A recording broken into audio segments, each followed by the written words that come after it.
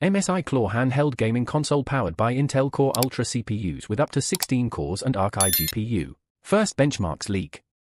The first benchmarks of MSI's upcoming Claw handheld gaming console have been leaked, which confirms that it features Intel Core Ultra CPUs. MSI Claw handheld gaming console confirmed to feature Intel Core Ultra CPUs. 155H config with 16 cores and Arc iGPU benchmarked. Yesterday, MSI teased its upcoming handheld gaming console, which is going to heat the gaming segment with a new high-end option. We got a brief look at the design and shape of the console, and now we have the first benchmarks leaking out, which also confirm the specifications for the device.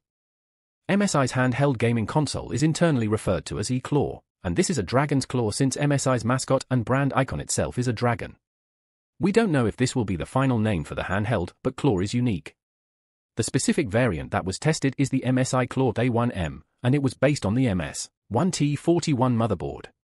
In terms of specifications, the MSI Claw handheld gaming console features the Intel Core Ultra 7 155H CPU.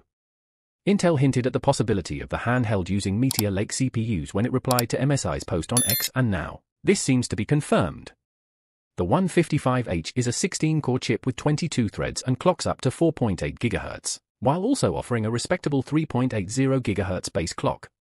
The chip has a 24 MB L3 cache and has a base TDP of 28W, which can be tuned between 20W and an MTP of 115W. The most important aspect of this chip for a gaming handheld is its integrated Arc Xe-LPG GPU.